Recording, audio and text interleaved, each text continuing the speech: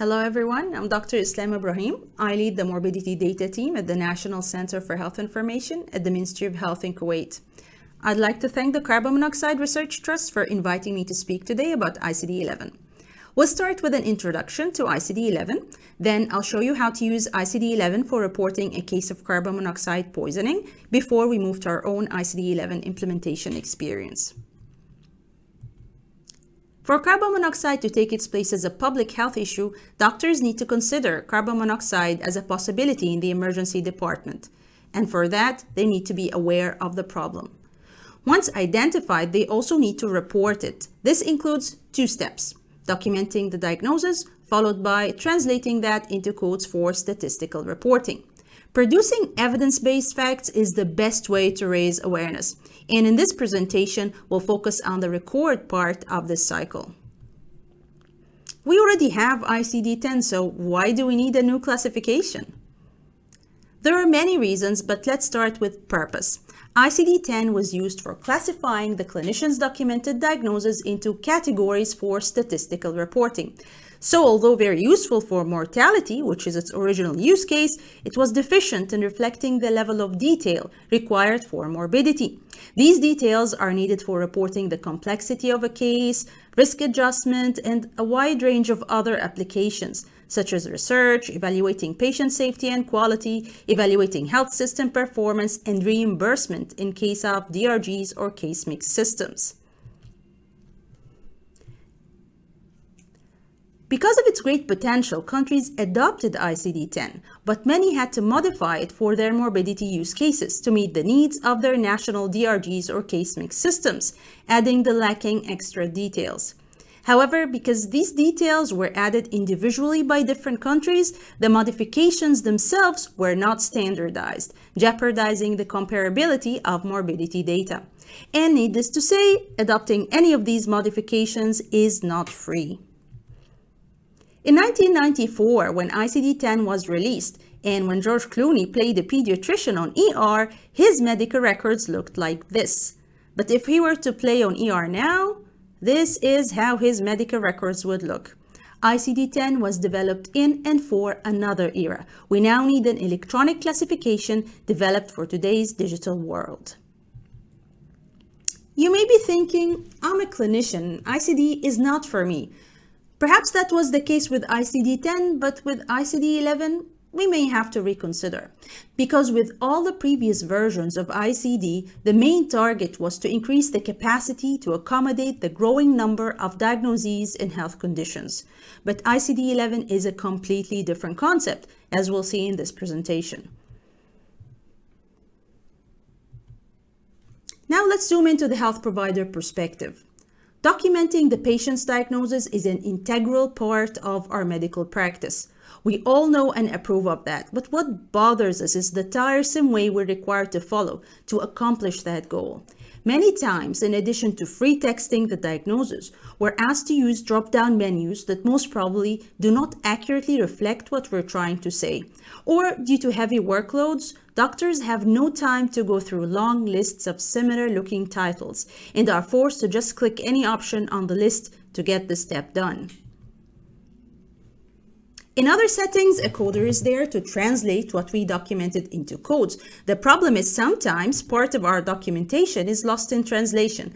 Plus, it's an unlean process with potential non-value added steps of back and forth queries and responses between doctors and coders. What ICD-11 does is that it standardizes the way we document diagnoses. The ICD codes are important, of course, but from the user perspective, they are just byproducts that are saved in the back end once you document the diagnosis, with nothing lost in translation. Shortage of professional coders means their time would be better spent auditing our codes and making sure that our morbidity coding guidelines and DRG system requirements are fulfilled. But to be able to have clinicians do that, we need a tool that is user-friendly, clinically up-to-date, and speaks our language as clinicians, not informaticians. We all use Google. It's a user-friendly search engine that anyone can use successfully within a few minutes with almost no training. But that's only possible because of the huge work behind it. ICD-11 works in pretty much a similar way. It works through an electronic coding tool that functions as a flexible search engine. Developed and maintained by the WHO, can be embedded in any electronic medical record or health information system. It's free, it works online or locally offline, and uses natural language processing, which means you can type in your diagnosis just like you would if you were free texting. So let's see how it works. We simply type the diagnosis.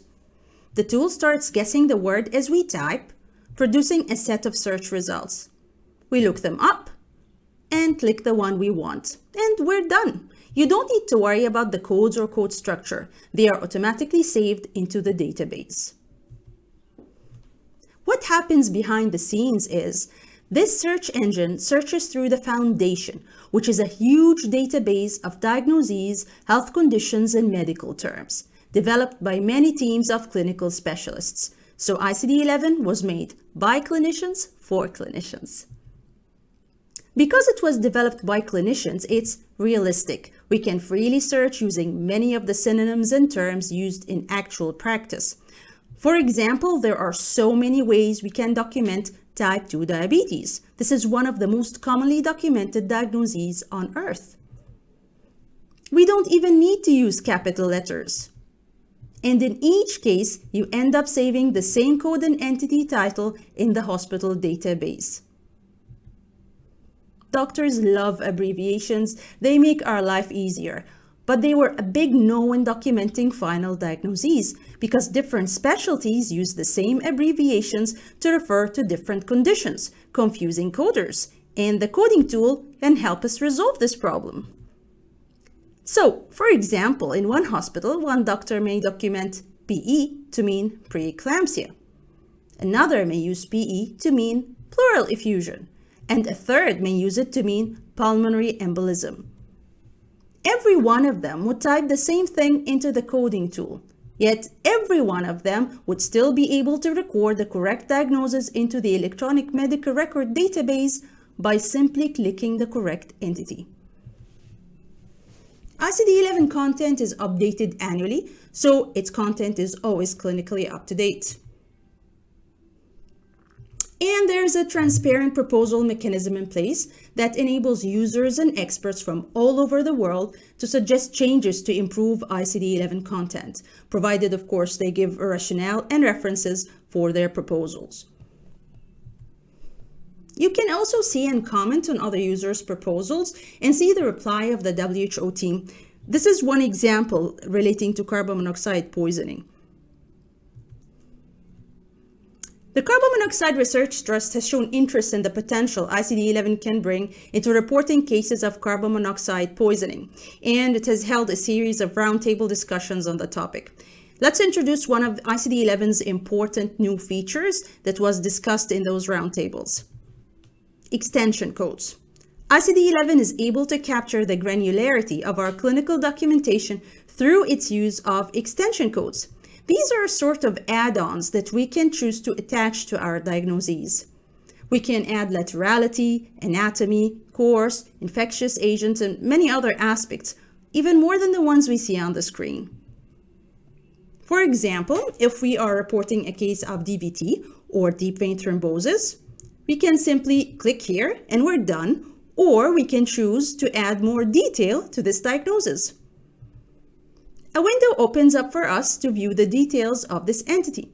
And under post-coordination, ICD-11 offers us add-ons that are relevant to our diagnosis. In other words, the diagnosis-specific add-ons. For example, under laterality, we can simply click right to add it to our diagnosis. We can also add the specific vein affected, either by using a drop-down menu or simply typing into the search box, which guesses the word as you type. Simply click to add it. We end up with a cluster or string of codes that are automatically saved into the hospital database. We don't need to worry about the codes or code structure. All we as users care about is that the diagnosis includes all the important details we want, and we can clearly read them highlighted here in yellow. So, are extension codes a help or a hindrance? Well, as a rule, the level of detail in our clinical documentation is always based on the data use case or health system documentation guidelines or requirements. For example, for a case of breast cancer, a cancer registry would include histopathology, staging, grading, and so on. But perhaps if the same patient visited the emergency department for an emergency related to her condition, an emergency department doctor would neither have the time nor be interested in this level of detail when documenting her diagnosis. So extension codes are mostly optional.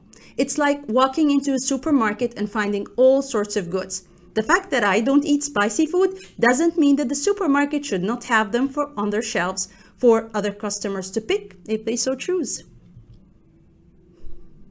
Now we'll see an example of reporting carbon monoxide poisoning in ICD-11. We'll use this story that I found in the news, where a group of people in a restaurant with closed windows and doors suffered carbon monoxide poisoning during a dinner where a hot pot was kept on fire lit by charcoal. Suppose we're reporting the case for one of the cooks. So on the ICD-11 coding tool, we type in carbon monoxide poisoning, and it's right there under harmful effects of or exposure to noxious substances, chiefly non-medicinal. Now, this is a very general term, but under that, highlighted in blue, we can see carbon monoxide poisoning. Let's click details to see what happens.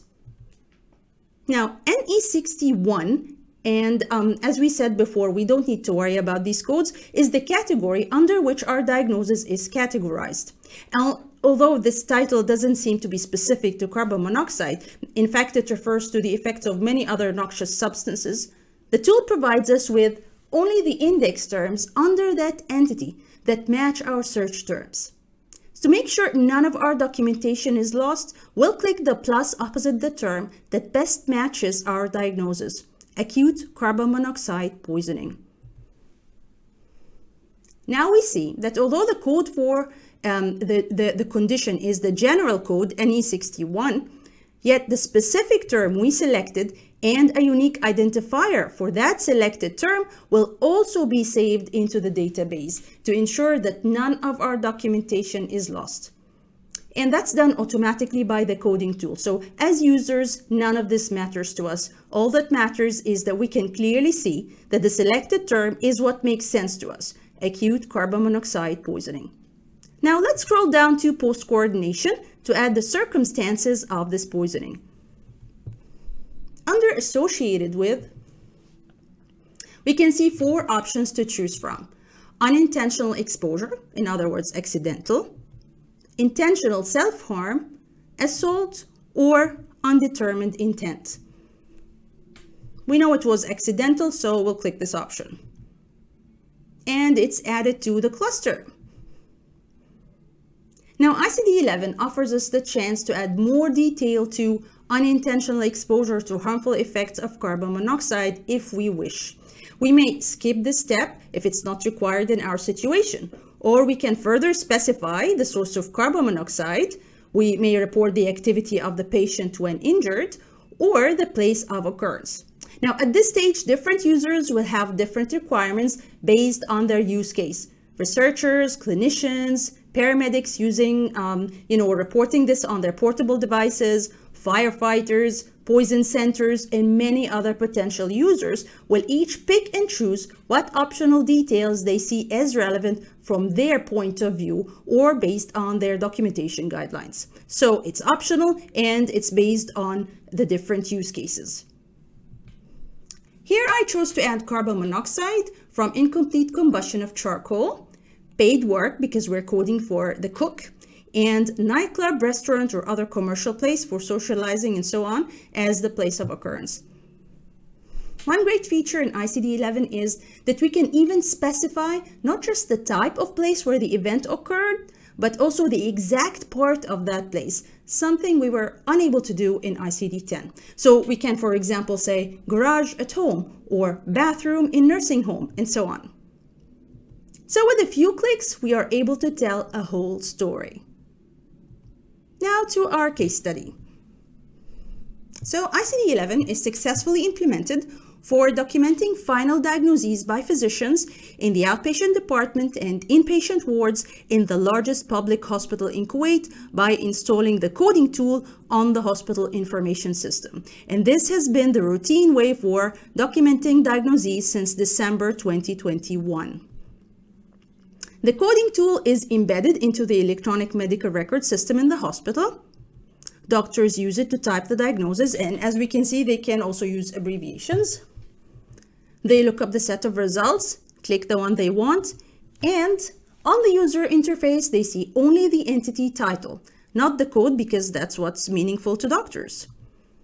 However, at the same moment in the database, the ICD-11 code and the unique identifier for the diagnosis the doctor documented are automatically saved into the hospital database. Well, it took us almost a year to reach full hospital implementation. We started with stakeholder engagement. Then we planned our pilot so that it's on a manageable scale. Then we trained the doctors in the department where the pilot will take place. Then we conducted the pilot over a period of 4 months. And based on the data we collected and the lessons we learned, we planned our full implementation. This was followed by training on a large scale and finally full hospital implementation. Implementing ICD-11 has 4 main stakeholders: health information managers, hospital administration, IT staff, and of course the main users, in our case, physicians. Changing the ICD coding process from drop-down menus and medical coders using ICD-10 to physicians using ICD-11 is an organizational change, and it requires effective communication. So we tailored stakeholder-specific messages to persuade each one of these stakeholders to buy into and commit to this change. And to do that, we were answering one key question from each stakeholder perspective: what's in it for me? Our main message to physicians, for example, was that ICD-11 is user-friendly, like Google, very practical and realistic, and it's rich in synonyms and abbreviations. It standardizes and improves your diagnosis documentation, and its content was developed with the contribution of expert clinicians. During the pilot, we were keen to listen to their opinion. So we used a very brief user experience survey to ask 3 simple questions. Did you find what you're looking for? How easy was it? And the time it took you. And based on their positive response, we were able to go ahead with full implementation. We also benefited from the proposal mechanism offered by the WHO to add the synonyms and abbreviations that the doctors looked for but couldn't find in their daily practice on the coding tool. And I'm happy to say that all our proposals have been implemented and are now part of ICD-11. One of our main success factors was having a multidisciplinary team approach, and we involved representatives of all stakeholders. And I want to underline the involvement of physicians from day one, because when users are involved in the decision-making process, they are more likely to accept and adopt the change. And this is what happened in our case. Training. Training was a bit challenging because physicians are busy and they are not interested in non-clinical tasks like documentation. So we provided different options to access the training. Either physicians were able to attend in person, or they got to watch 2 different videos on ICD-11 and on documentation of final diagnoses. This was of short duration, so the in-person training lasted around 2 hours, including the practical computer lab exercise. And if they watch videos, it was 2 10-minute videos plus a 20-minute hands-on exercise using virtual simulation. And I'll come to virtual simulation in a minute. We also used screenshots from their own hospital electronic medical record system for familiarity. That was a good option because it helped physicians focus on the changes made on their own medical record system, not on ICD-11 itself. And this helped reduce potential resistance to change and kept training relevant from their own point of view. Because ICD-11 is completely electronic, we were able to use social media to widely disseminate our training material. WhatsApp groups used by different departments were our main medium for disseminating the videos, and later we created a YouTube channel and we uploaded our videos there. We also had to include hands-on exercise to make sure that the coding tool, doctors were able to use the coding tool in practice. And we used virtual simulation, which is actually less fancy than it sounds, but it made our life much easier because there are more than 1,200 doctors in the hospital, and training them in the conventional ways is unfeasible and almost impossible. Would have taken much longer time than we actually had. So basically, it's a virtual ward in the hospital information system with an imaginary case. Each doctor accesses that case using their username and password, just like they would access a normal case. There they find a list of diagnoses that they need to use the ICD-11 coding tool to record. And they can do that at their convenience whenever they have the time. So then they can also do it on any computer terminal in the hospital. And as they sit in front of the computer, they scan a QR code using their mobile phones to access a sort of cheat sheet or walkthrough sheet. And then this cheat sheet guides them through an exercise that takes them step by step through this training, just like they would have done if they had a trainer in the room. And this cheat sheet used screenshots from the hospital information system and was done in very simple steps. We also provided on-site support during the pilot and at the beginning of full hospital implementation. So there was two types of support. There was ICD-11 support and clinical documentation by our team from the National Center for Health Information, and IT support from the hospital IT team. And we did that through daily rounds on all the computer workstations, and also we left our phone numbers. They were available for around-the-clock support. The main challenge we faced was having physicians as ICD-11 users. So physicians are only interested in using ICD-11 as a means for standardizing diagnosing documentation to replace the free text and the tiresome drop-down menus. They like the abbreviations, they like being able to use different synonyms, and they like that part. But they are definitely not interested in applying the guidelines for morbidity coding and reporting, which would be of paramount importance if a country is using a casemix or a DRG system. So in countries that do use casemix systems, they will still need to have experienced coders. But the good news is less of these coders, or less of their time, is going to be wasted on the mere transformation of text diagnoses from text to codes. And this would allow these coders to use their time in a much better way and use their skills and efforts on working on much more needed tasks like improving the quality of clinical documentation or auditing medical records and so on. Now, I want to share with you some useful resources.